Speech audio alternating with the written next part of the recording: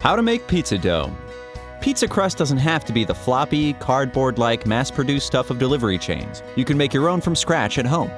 You will need 3/4 cups of water at 110 degrees, a 1/4 ounce envelope of active dry yeast, a 1/2 cup teaspoon of honey, 2 cups of all-purpose flour, 3/4 teaspoons of kosher salt, 1 tablespoon of extra virgin olive oil, and pizza toppings.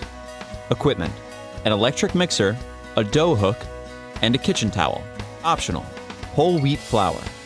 Step 1. Dissolve the yeast and honey into the hot water and set the bowl aside. Step 2. Combine the flour and salt in the bowl of the mixer. Then add the oil and the yeast mixture and mix at low speed with the dough hook until the dough pulls away from the bowl, about 5 minutes. You can use whole wheat flour for a wheat pizza crust.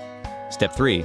Knead the dough by hand for 2 to 3 minutes until it is smooth and firm, and then transfer it to a bowl and cover it with a damp kitchen towel. Allow half an hour for the dough to rise. Step 4. Make the dough into a ball and work it by pulling dough from the top of the ball and tucking it into the underside of the ball several times. Step 5. Cover the ball with a damp towel and let it rest for 20 minutes. Then sprinkle a surface with flour and roll the ball outward from the center. Finally, cover it with your favorite pizza toppings, bake it, and enjoy. Did you know?